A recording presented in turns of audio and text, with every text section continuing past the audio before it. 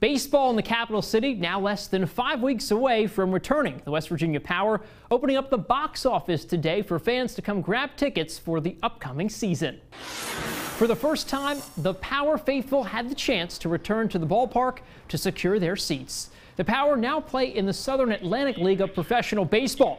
It's a big step for the organization as West Virginia opens the season at home on May 28th, hosting Southern Maryland in a 4-game series. We spoke with a pair of longtime fans who say they missed not being at Power Park last year and are happy to welcome baseball back into their lives.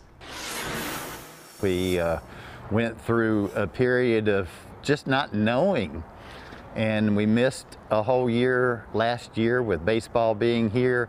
It is so good we're going to have baseball playing in Charleston, West Virginia again. We certainly did miss doing it last year, and it's been a long, almost 2 years without baseball. So excited to be here, excited to get the tickets again, and excited to have baseball back.